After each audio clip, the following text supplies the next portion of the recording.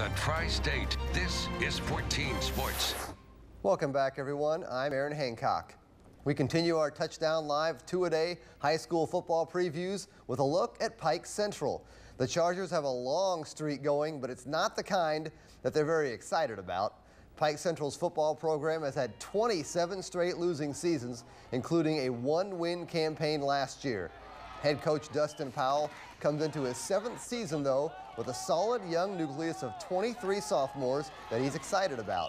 One of them is Jalon Owens at tailback, who will team with returning junior starter Dakota Walker to form a solid 1-2 punch at running back. The Chargers' schedule looks like this. They kick off the season with a couple of non-conference games against North Knox and Princeton.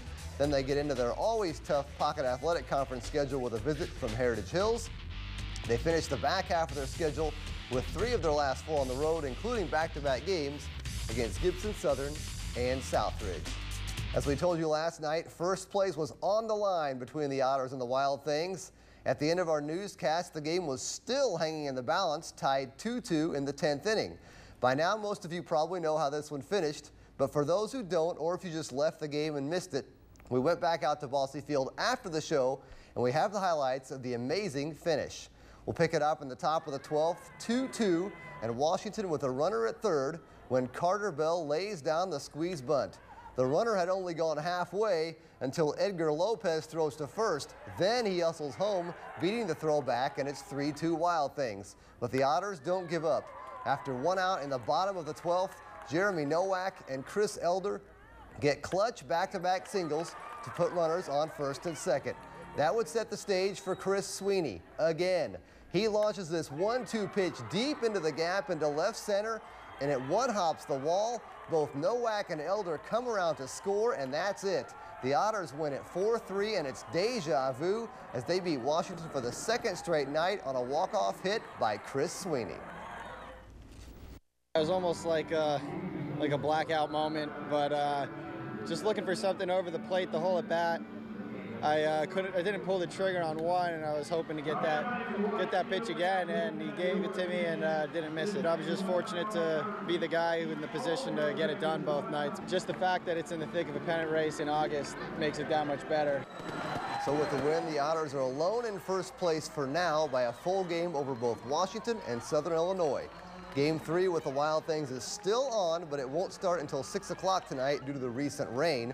We'll have highlights at 10. In the Bigs, the Cardinals are looking to bounce back after they blew a 4-run lead last night to the Padres, and they didn't waste any time. Bottom of the first, John Jay rifles one into right field. Matt Carpenter and Colton Wong both score, and it's 2-0 Cards. They would score 4 in the first, and then in the second, it's Carpenter with a solo bomb to right. 5-0 Cards. They would barely hang on to win this one, though, 7-6. In New York, Cubs and Mets today, as the youth movement's in full swing for Chicago. 15.5 games out of first in the NL Central. We pick it up scoreless in the 4th until the Cubs' Luis Valbuena singles to right. Mega prospect Juan Baez scores to make it 1-0. The Mets would tie it in the 8th, but in the 9th, Starlin Castro gets the game-winning home run. Cubs win 2-1. Jake Arrieta, nice 7-inning scoreless effort for Chicago. Finally tonight, the NASCAR Pure Michigan 400. Jeff Burton filling in for Tony Stewart. Once again, sitting out after that tragic dirt track accident. Kyle Larson's car catches on fire there. He would be okay. Fast forward to 17 laps to go. Joey Logano with the lead off a restart, but Jeff Gordon passes him, and from there, Gordon goes on to win it. Kevin Harvick was second. Joey Logano was third. All right, thanks a lot, Aaron.